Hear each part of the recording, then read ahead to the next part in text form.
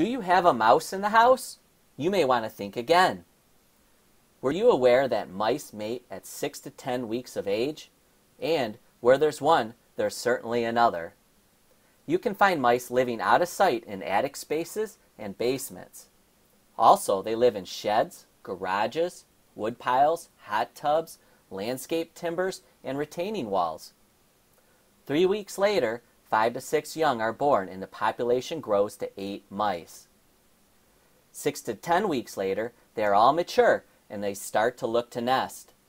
In attic spaces, there's no predators such as cats or owls to control the spread. Often the population grows undetected. If you went inside your attic, you might see tunnels in the insulation, or you may start to see droppings in your basement or pantry. 3 months after the first couple of mice moved in, you may have 32 mice.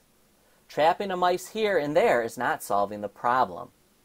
Studies have shown that a mouse travels 10 to 30 feet in all directions during their daily explorations. You may need to think about mice control in 3 dimensions. In 6 months, there could be 128 mice.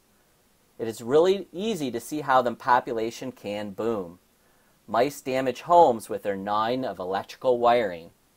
Mice only eat about 3 grams of food a day, and they can get all their necessary water from the food that they consume. In 9 months, there could be 512 mice, all related to the first 2 that moved into your home. Hopefully, you didn't procrastinate because this could be a serious condition.